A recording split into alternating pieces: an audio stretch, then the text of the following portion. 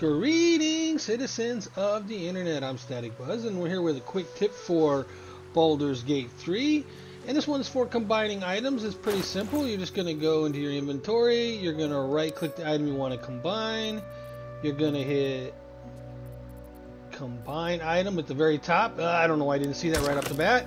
And then you're going to look for the item you want to combine it with. This one is the shaft of a broken spear.